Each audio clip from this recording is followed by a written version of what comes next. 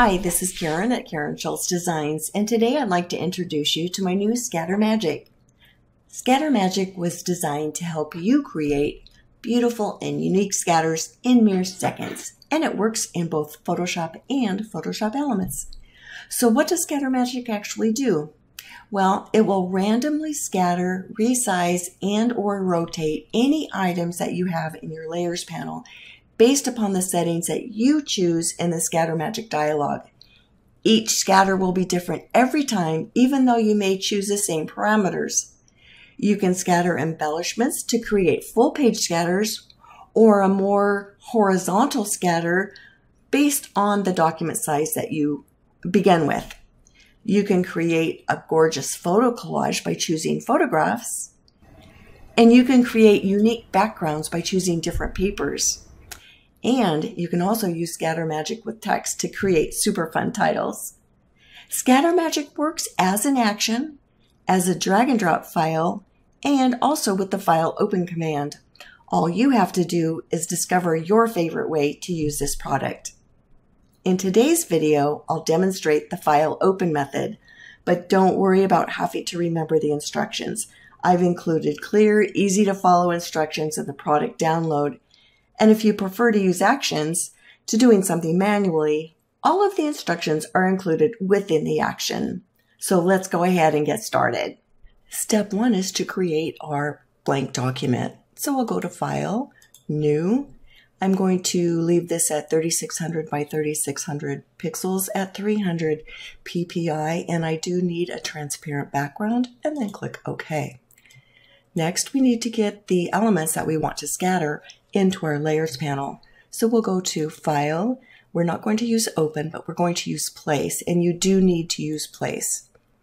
Navigate to the elements you want to scatter, and I'm going to go ahead and scatter these butterflies. Click on one to select it and choose Place, and then you'll need to go back and do that to select all of the elements that you want to use. I'm going to use all of these butterflies. And now I have all of the butterflies in my Layers panel. I do want to make them a little bit smaller though. For a scatter, they're a tad big. So I will click on the first one, hold down the Shift key, click on the last one. That will select all of the layers in between. And if I choose the keyboard shortcut Control T, Command T on a Mac, that will bring up the transform tool.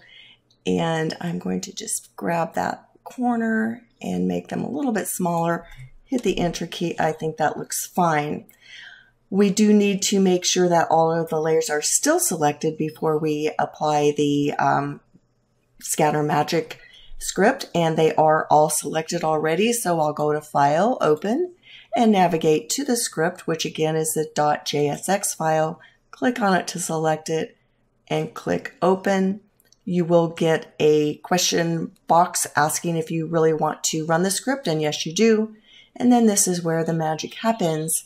You can choose the number of copies per layer, the size variation of each element, and the angle variation of each element. I'm just going to choose 5 copies, and I'll leave the size and the angle variation at the default of 50 and 90, and go ahead and click Run. And this is very quick. It takes just a few seconds. And here's our final scatter. Very pretty. If you do want to move anything though, all you need to do is click on a butterfly within the document and move it. Whether you're using the File Open command, the drag and drop command, or using this as an action, you will get a unique look with every use. So I hope you have fun with this product. I'd love to see what you do. Thanks for watching.